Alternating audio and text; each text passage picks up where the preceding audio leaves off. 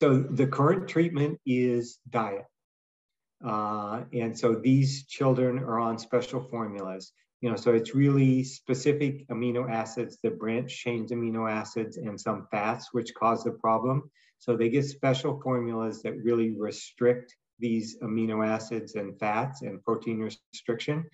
And that's been the mainstay. Recently, more and more, these children undergo liver transplantation.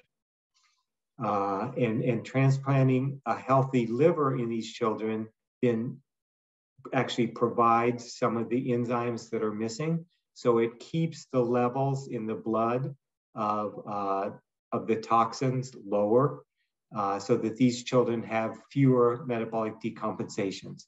It looks like even with liver transplant, they still have some of the ongoing problems. They still have the ongoing renal damage. They still have the ongoing CNS damage as well.